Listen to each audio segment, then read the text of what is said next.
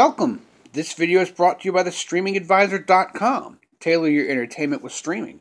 And what we're looking at here is the new Roku HDMI streaming stick.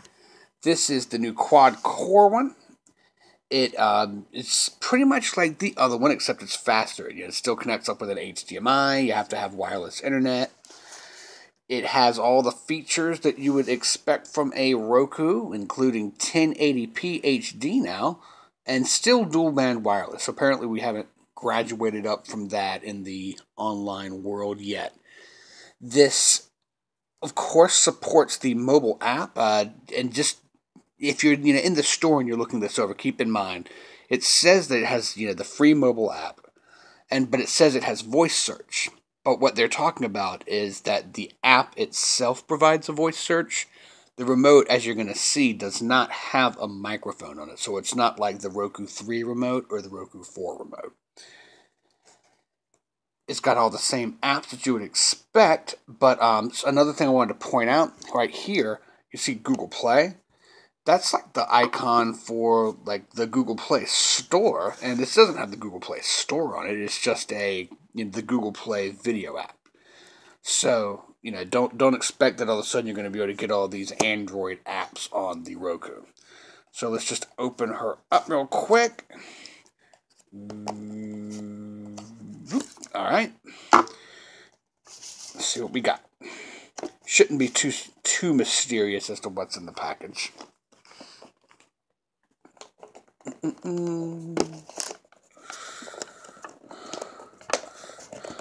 People always comment that I have trouble opening things.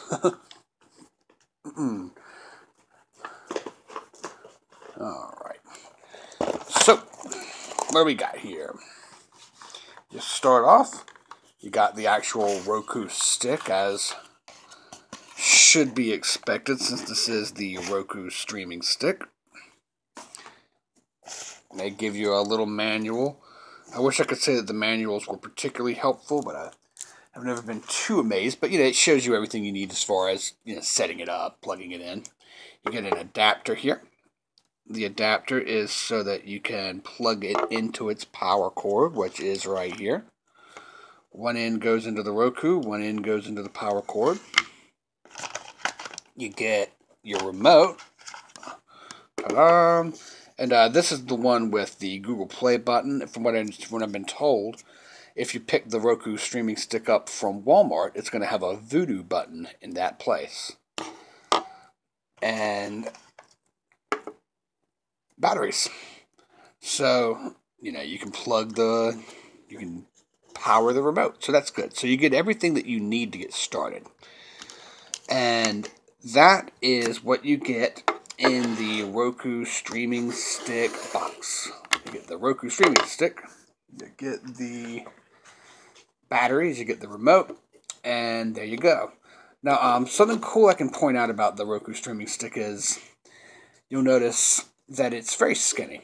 And the reason that's good is because if you've got kind of a crowded TV, if you've got a lot of things plugged in, cable box or other streaming devices, you're going to want to be able to plug everything in, and this is going to help you do that because it's not going to take up a whole lot of room. It's not too bulky, and so that's very helpful.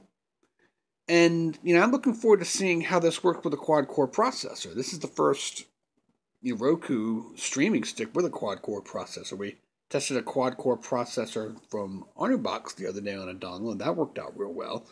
So let's take a look. And, we're going to have another video that shows off its actual performance capabilities. For now, this is a simple unboxing. I hope you found this helpful. If you did, please subscribe to the Streaming Advisor's YouTube page. Check us out on the StreamingAdvisor.com for more written information and videos. Thank you for watching. I'm Ryan Downey, the Streaming Advisor. Stream on, my friends.